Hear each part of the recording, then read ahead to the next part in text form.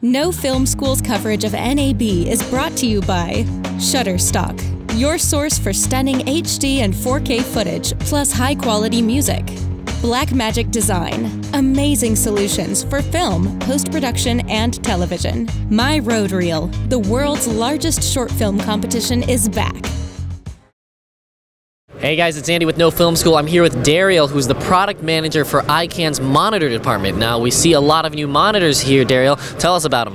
Yes, actually we've introduced a lot of new monitors this year. A lot of 4K monitor support also included in these monitors. I can start off with a prototype we received just last week, the DH5E. It's sort of the update to our very popular DH5 monitor. Right now it's encased in a monitor cage.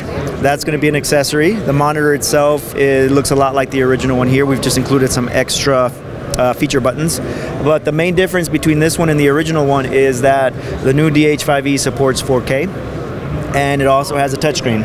It supports 4K input, but it is a 1080 screen. It's a 1080 panel, but it supports 4K input, so it scales down the 4K to 1080, but you also have the ability to go into pixel-to-pixel mode, so it'll still show you a one-to-one representation of that 4K image. And what monitoring tools do you guys have available on the DH5? On this one we have the standard false color, peaking, clip guides, pixel-to-pixel, zooming, and histogram.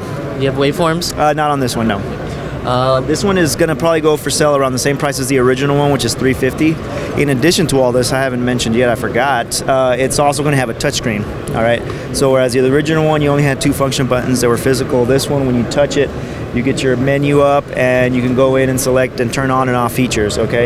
In addition to that, you can also go in, start pinching and zooming, so you can get in closer to the image.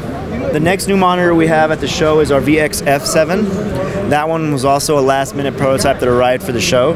It's a continuation of our VX-7 series. We've had the VX-7 for many years now, and it always gets updated with new features. So this one actually has a full HD panel instead of a 720p like the older one. It also supports 4K. It has 3G SDI, HDMI in and out, component and composite as well.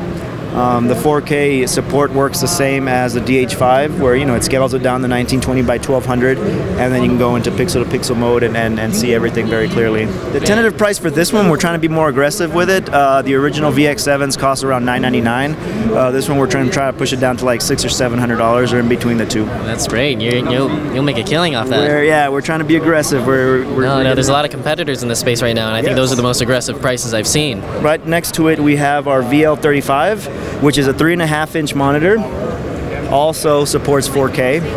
Wow, okay. A lot of people say, why do I need 4K on a 3.5-inch monitor? We thought the same thing. So it also features the pixel-to-pixel mode, right?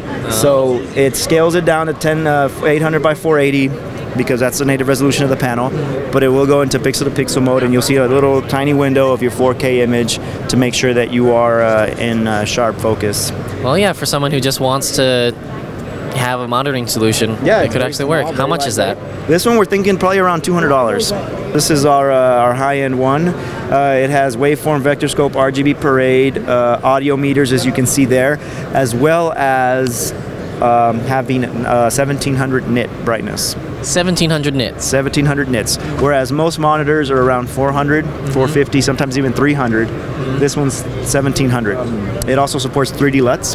Okay. So you can load up your 3D LUTs in there. How do you load them in? There's a USB port in the back, so you can use that, or actually in the bottom, there's one here.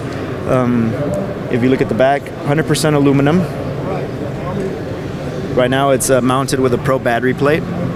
It's got the whole patterns for it back there, so you can swap out the Pro battery plates. Tally, as well as a 4-pin XLR power connector there. 4 input buttons, function buttons, and then your buttons there on the top. So you guys have some director's monitors here. We actually have a new 20-inch monitor we received also as well last week. The big thing about this one is that it supports self-calibration. So you can get an X-Rite probe, and you plug it into USB 2 and it goes into auto calibration mode.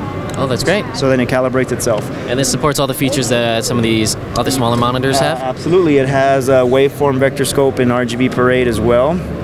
You can see it there, as well as the CIE scope that you see there. Oh, nice. It shows wherever your color space is landing. It supports 3D LUTs as well. You can load those up via the USB as well. You can get split picture side by side to see with LUT, without the LUT. We're expecting it to be hopefully under 2,000. Under 2,000. Yeah. All right, cool. That's those are a lot of new monitors there. It is actually. All right, and this was the Ikan monitor booth at NAB 2016.